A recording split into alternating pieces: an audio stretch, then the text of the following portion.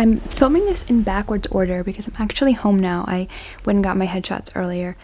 But I still wanted to do a video because my mom was able to get footage while we were out, and I kind of want to just go through the process of like what that experience is like for getting headshots.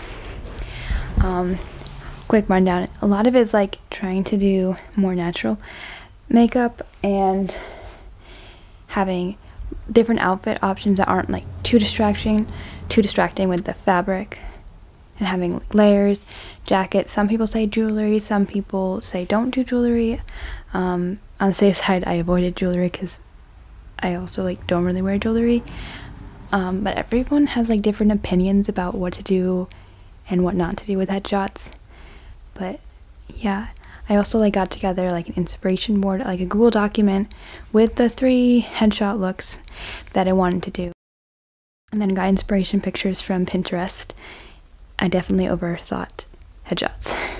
Literally like a month or 2 of overthinking headshots, but we finally did them. We got them, and I'm happy.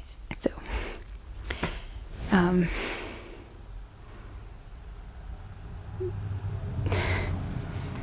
anyways, I'm tired. I barely slept. You know how they say you're supposed to get good sleep for your headshots? I did not, because my body decided to wake me up like every hour last night, so I've been up since 6 a.m. But it ended up working out by the time I got myself like all together. My skin decided to work today, even though I had a pimple like right in my eyebrow, which you can't really see now because makeup did its work. But yeah, some people get makeup artists, and people like makeup / hair artists. I ended up doing my own because the photographer doesn't have somebody yet to do that. Some photographers do have someone there, like I can't think of the words, but they have someone that if you want to do it, like it's an option when you book. But yeah, but if it's like your first time getting headshots, you can also like talk to your photographer, and if definitely go for someone like who does acting headshots. If you're an actor getting headshots, that's definitely recommend. I did it this time for my second time. I got someone who, that was one of the specific things that they did, and that was so helpful. Like, it was definitely very helpful to have someone with that experience, and I'm excited to see the pictures. But now I have to wait a whole week, and I don't want to wait because I want to see them. But it takes time to work. Yeah, I'm like not good at vlogging. If that's not already apparent, I'm not good at this, but that's kind of the gist of things. This is crooked, but that's kind of the vibe. I keep using the word vibe.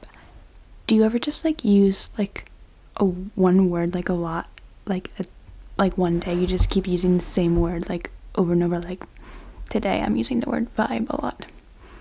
But that was the vibe. The vibes were there. They were vibing, I guess.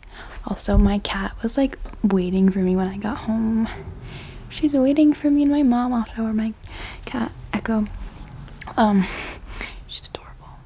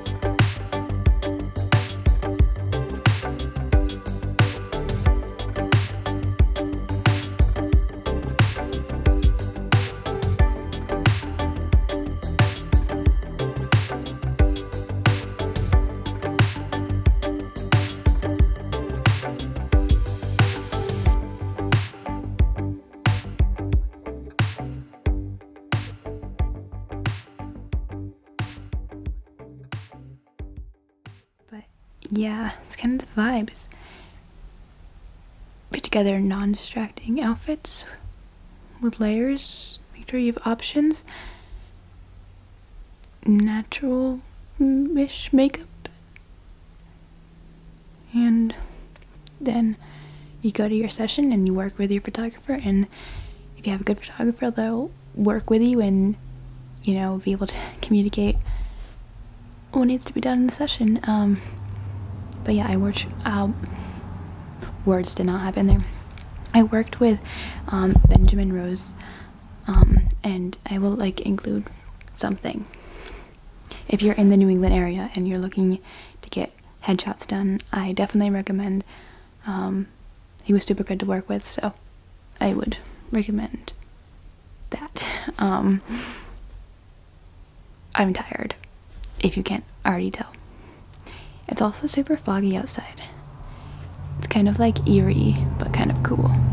There's a big loud car. This reminds me, like, every time you do a self-tape and you have like loud noises, like cars, or the smoking alarm goes off, like some annoying noise in the middle of your tape. Just because I have the camera out, so it's making me think of that.